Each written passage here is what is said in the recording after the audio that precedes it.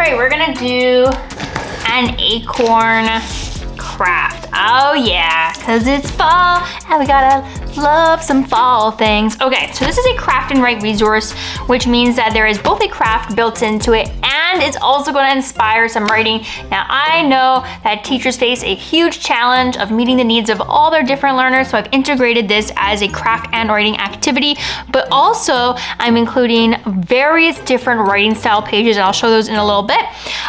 Various leveled pages, so some writing paper that's appropriate for primary grades and some that are appropriate for your upper level elementary school grades.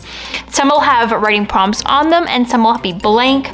And there are both non-fiction and fiction writing pages included as well, making this a very one and done resource. And then you can pick and choose which writing paper that you want to use, whether you want to use the non-fiction, if you want to use fiction, or if you want to use both. It's really up to you. It's all in control for you as a teacher. It's also going to allow for a lot of student choice built into this, and there's some, not only is it a craft, but it's going to allow for some art making as well, just slightly into it, so it's not just a cut, color, and assemble. There's a little bit more in depth and creativity and imagination built into it, and each student's going to walk away with their very own unique craft because there's lots of different bits and pieces and different styles of eyes and such to choose from.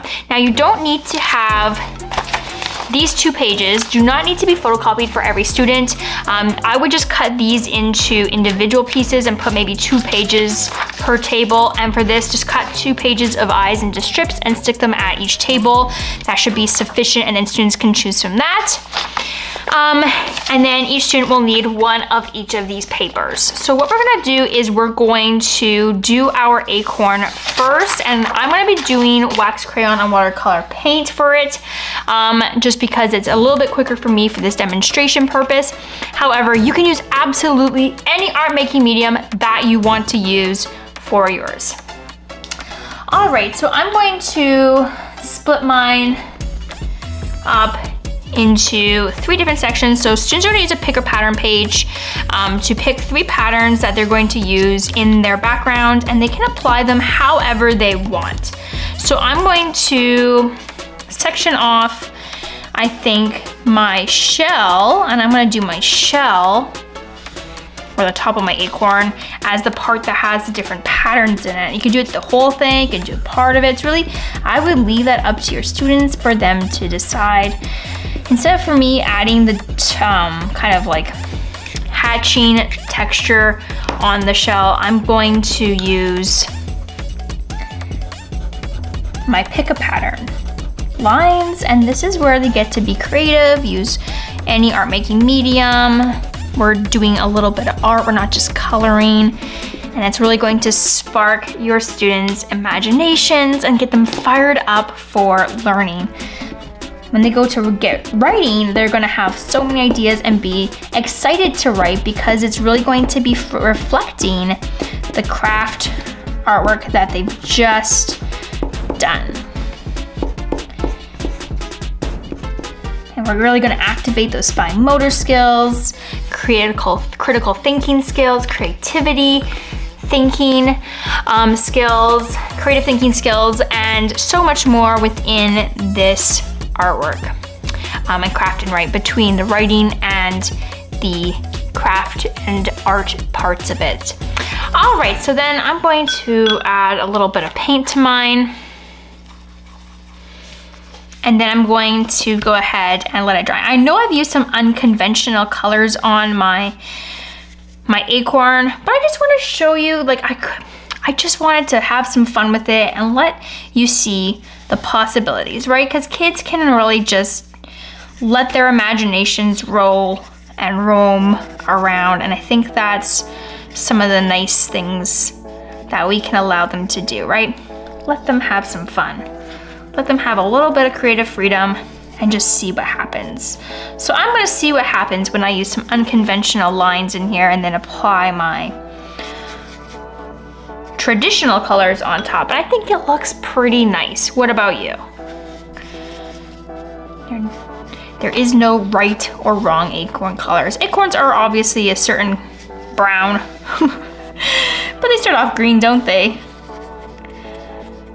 And look at how nice that looks. Just allows students to have their own unique flair to it. Okay, we're gonna let that dry and we're going to move on to doing the other pieces for now. So I'm gonna cut out my acorn's stem. First, a mouth and eyes and my bits and pieces that I want to use on my acorn. And it's just such a fun style and such unique artwork. This has all been drawn by me. And I really try to speak to the needs and interests of kids. So you're not gonna find this clip art anywhere else. It's not made out of clip art. I've drawn everything and created this resource as a unique piece. In styles that kids really like. And so I think it's really going to spark their imagination. Okay, then I pick some bits and pieces. I'm not gonna do another mini acorn. Maybe I'm going to do this moth.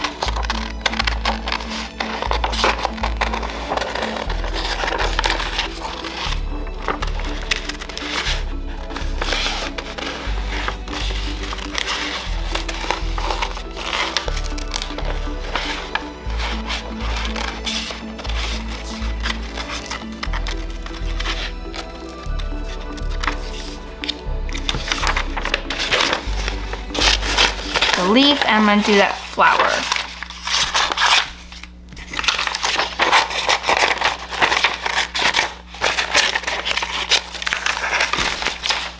And this is why we need to share the different pages with each of your students. You do not need to have one per student.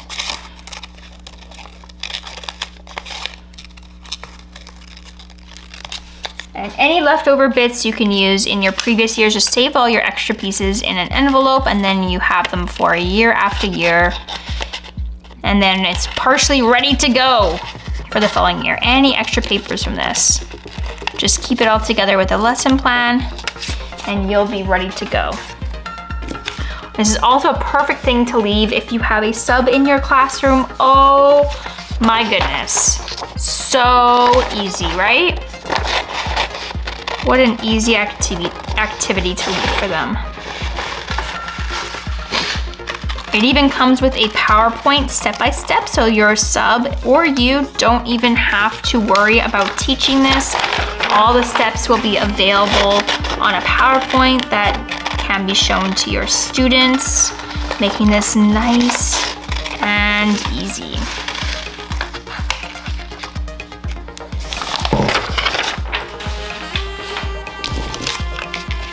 Okay, we'll add some color.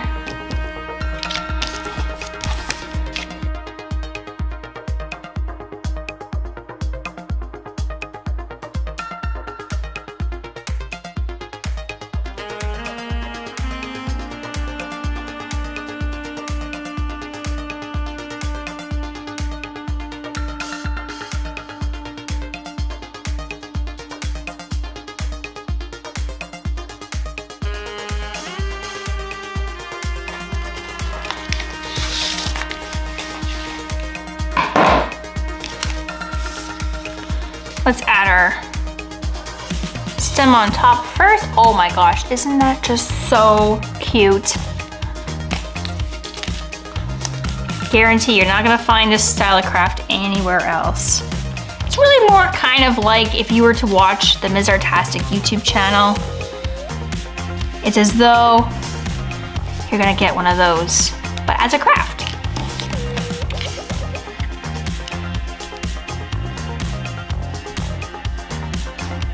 Takes craft to a whole new meaning, to be honest. Okay, then I'm gonna add. Oh, it's so cute. Isn't it? Oh my goodness. Oh my goodness. You know your students are gonna love this. So cute.